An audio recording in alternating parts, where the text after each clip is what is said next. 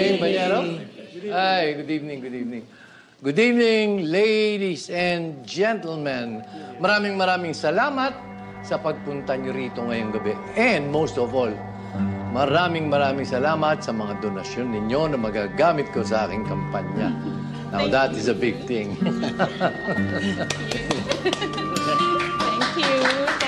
Thank you. At, eto lang ang tandaan. Kapag ako ay naging senador na, kayong mga kaibigan ko ang mangunguna sa aking listahan ng mga taong akin namang gagantihan sa tulong na naibigay ninyo sa akin. Well, let's cheers to that! Cheers! Ano ba ang status ng kampanya mo, Tiago? Sa tingin mo ba, malakas ang laban mo?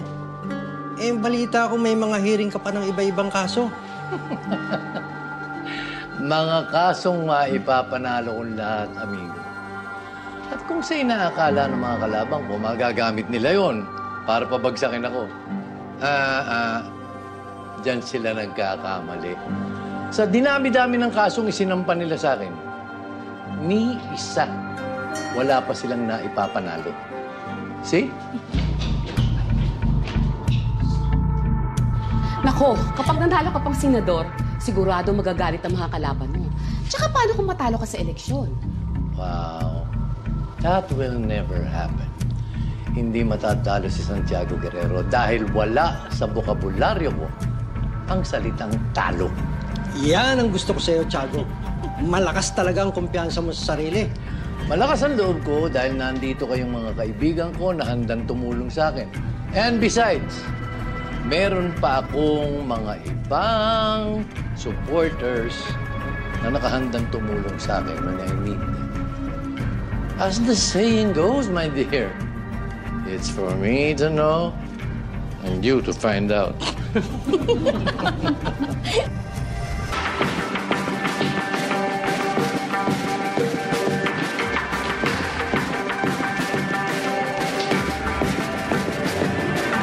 I tell you people, hindi kayo nagkamali ng pagpili sa akin.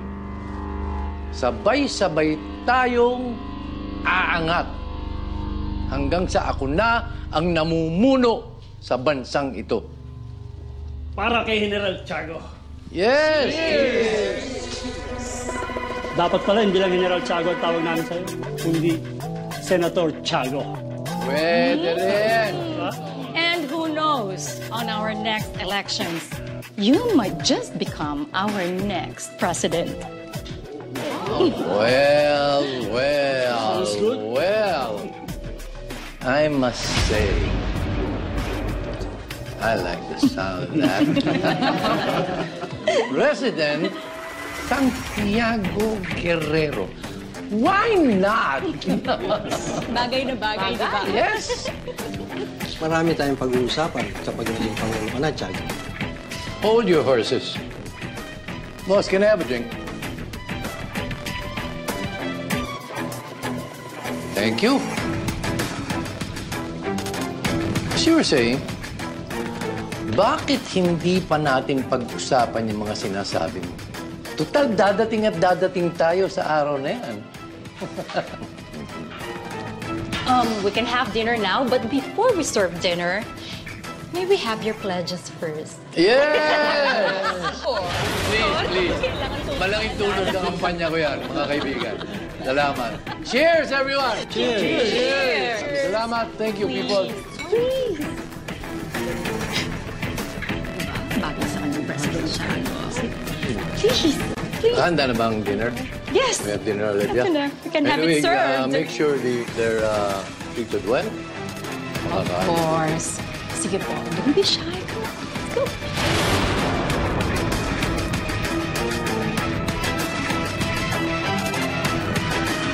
Thank you for watching The General's Daughter. For more videos, subscribe to ABS-CBN Entertainment YouTube channel and click the I button.